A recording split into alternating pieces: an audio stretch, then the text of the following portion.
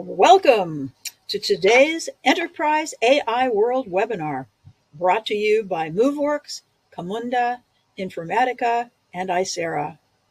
I'm Mary D. Ojala, co-editor at Enterprise AI World magazine, and I will be the moderator for today's broadcast. Our presentation today is titled The Rise of Agentic AI, the New Era of Autonomous Intelligence. And now, let me turn the event over to Rahul Guha, Vice President of Product Management, Aisera. My name is Rahul Guha. I'm the VP of Product at Aisera.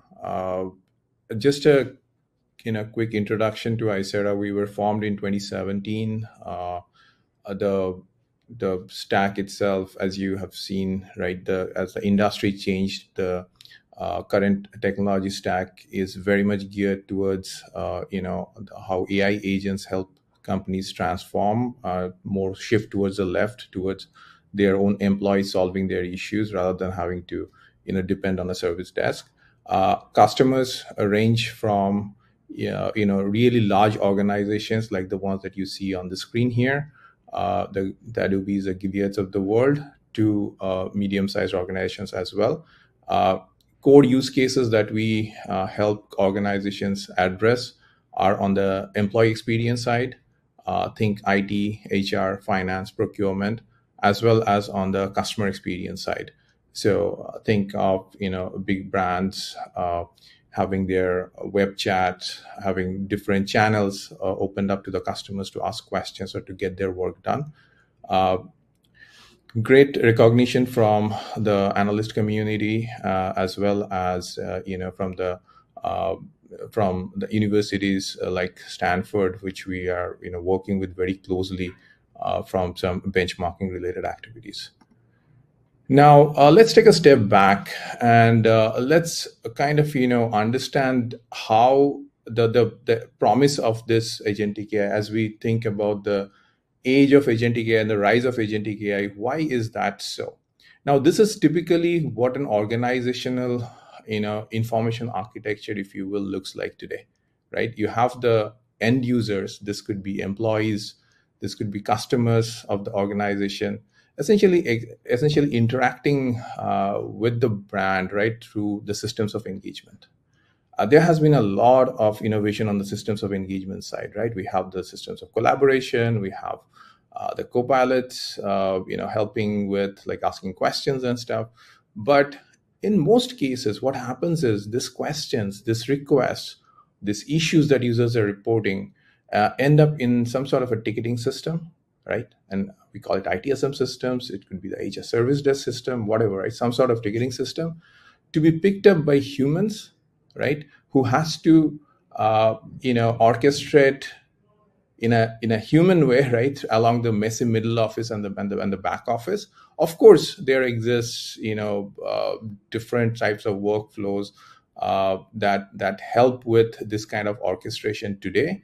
But the result that we see, like for companies which are trying to shift left more towards the users being able to, do the work themselves, is that it's still not there, right? The resolution rate, or for that, what do we call as auto resolution rate, is still in the mid-teens or something. If you think of a traditional or typical organization, so contrast this with what agentic AI enables us to do.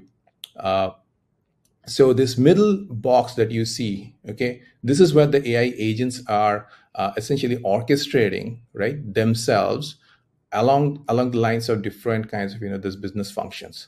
So if a user request or some issue is to be reported that comes in, it's not a human being that's trying to figure it out, right? What API to call, what workflow to execute, whom to place a phone call. That's the AI agent's job to orchestrate that.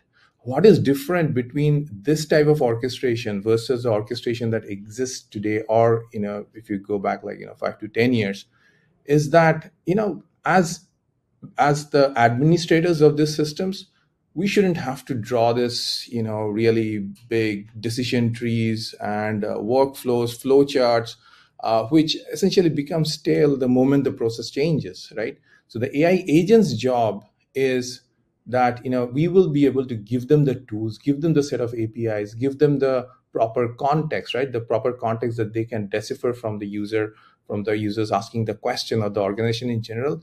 And they need to be, the AI agents need to be able to figure out, how should I call these tools, right? What is the sequence of operations that I need to perform, which is called planning, right? What is the planning that I need to do in order to get this answer back to the user who's asking this question, to get this request fulfilled? Somebody coming in and asking for maybe a new laptop, right? And this laptop happens to be something that I need to get to be procured because I don't have it in my warehouse. How do I call my SAP system, through which APIs to make that request into the SAP system, get the procurement kind of order fulfilled, right? And then get back to the user, not in the same chat session, maybe asynchronously. So that's all. So think of your best help desk agent. How do we replace, or not replace, but essentially help that person, or essentially have the agent kind of work like that best help desk. So what is the result of this? The result that we are seeing at Aisera for many of the organizations that we work with is a tremendous increase in this auto resolution rate. So you think of what what Adobe is seeing. Think of what Aramark. Aramark operates most of the major kind of the national parks here in the U.S.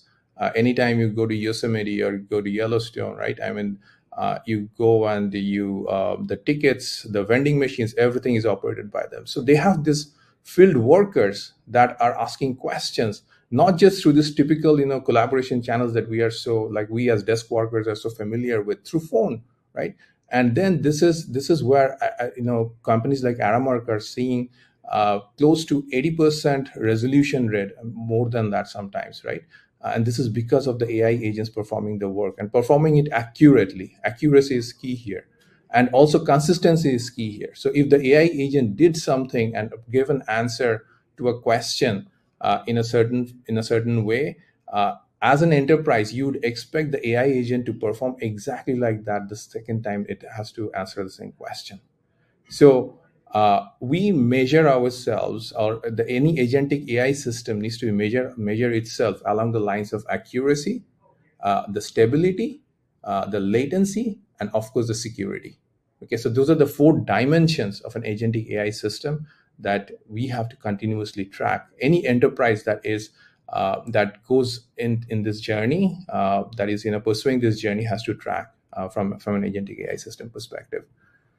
Now, what does this mean for the user, right? Try to move to the next button. Okay, yeah, there you go. So what we essentially talk about is this system of agents. Okay, so in order to get to this, we need a system of agents. What is a system of agents? A system of agents is, think of it as a hierarchical set of agents working together. At the very top, we need to have something like what we call as a universal agent that is interacting with the user, right, in the same channel, right? The user shouldn't have to go to multiple different agents to ask an IT question or an HR question or a facilities question. They have to come to the same place to ask this question. It's the job of this universal agent to route and to orchestrate amongst the various different domain agents. The reason that these domain agents are separated from each other is where governance comes in. You probably don't want the engineering team members to have a visibility into the HR documents or the HR processes or the HR agent work that is happening inside of the HR domain agent. Okay. Now, each of these domain agents are essentially orchestrating or planning across many different task agents. And think of task agents as use cases, right? For IT, a task agent could be a password reset agent. It could be a software provisioning agent, right? So think of these domain agents working to orchestrate or to get work done for that domain, but it's the job of the universal agent to route it to the right domain agent and to orchestrate across domain agents. So think of employee onboarding, right? It is orchestrated across multiple domain agents. So that's the system of agents that an opinionated kind of a system of agents helps an enterprise to get on with their enterprise, like the agent journey. Now, let's see what this means, right? Because as we look forward, right, this is definitely going to be a federated agentic world. Just like cloud evolved, there was not a single cloud, there were multiple clouds that evolved. Similarly, we do see a world where there will be multiple agents, multiple kinds of agents. So there are some agents which could be developed on top of our platform. There could be agents developed on part of some other platform. Maybe the systems of records, as we are seeing, are coming up with their own agents. So it will be the job of the universal agent in this system of agents to work across this federated set of agents. Okay, so this is going to be an important piece. How does an organization kind of prepare for this kind of federated agent architecture? Is where the IT team comes in. The IT team has to put in place this kind of an information architecture blueprint for the agents to work on. Now, finally, what is a domain-specific agent for the best kind of the accuracy and stability that I talked about? Each of these domain-specific agents needs to have access to its own LLM. Okay, this particular LLM could be a small language model. It doesn't have to be a large language model like an OpenAI or a Llama 4 for every specific domain agent or every specific task. It could be a small language model that is specifically designed and tuned for that particular domain or for that particular task.